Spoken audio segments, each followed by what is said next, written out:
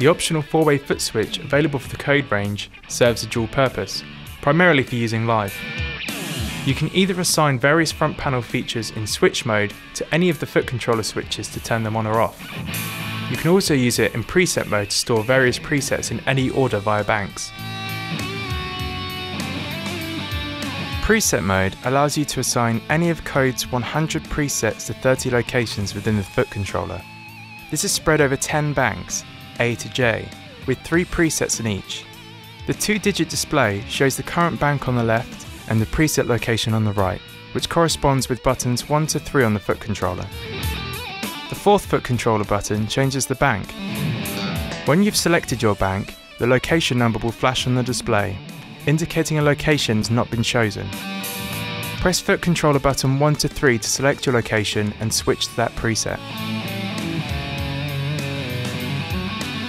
To store a preset to a foot controller location, select a preset on your amplifier.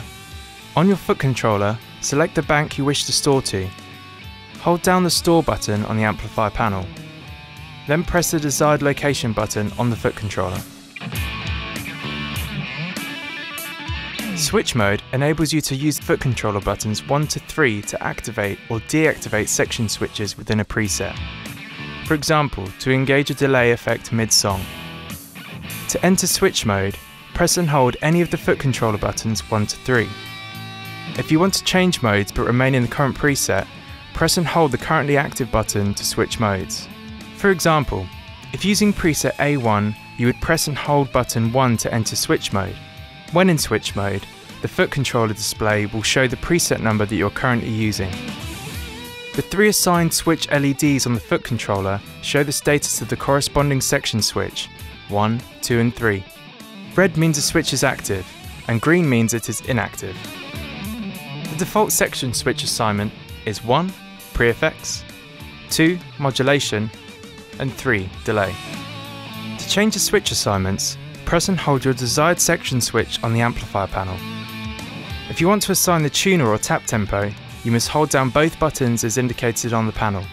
While still holding the section switch, press the desired button on the foot controller. Your chosen section switch will now be assigned to the corresponding foot controller button. Press Exit to return to the main preset screen. To exit switch mode and return to preset, press the bank foot controller button. If you have assigned the tuner to a foot controller button, it can be accessed by entering switch mode, then pressing the corresponding button.